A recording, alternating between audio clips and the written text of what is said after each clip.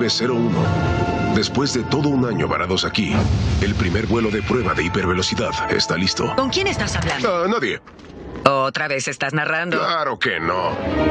Lightyear es la historia de la película que inspiró al juguete que conocimos en Toy Story y constituye el primer largo animado de Pixar tras la pandemia.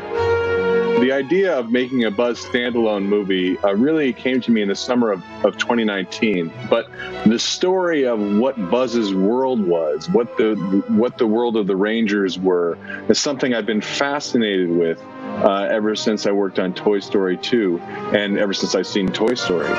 Una de sus grandes apuestas fue la de cambiar la voz del personaje, que originalmente estaba interpretado por Tim Allen y que en esta nueva entrega está a cargo de Chris Evans, a quien conocemos como Capitán América en las películas de Marvel. We were going for a different tone of a character. We were going for a character that had a little, well, moving him from the side character to the protagonist. We needed more, a broader character, more depth of emotion, more, everything you would expect from a protagonist, leading character. And so Chris was just an obvious choice for us because we needed somebody who could do humor and could have like that pathos, could be heroic without seeming arrogant or stupid. And Chris is just great at all of that. He was really amazing. He brought it all.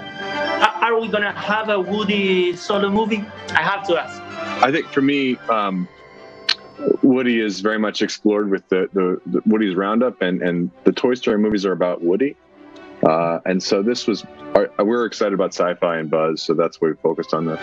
Lightyear ya puede verse en todas las salas de cine del país. Inmediato.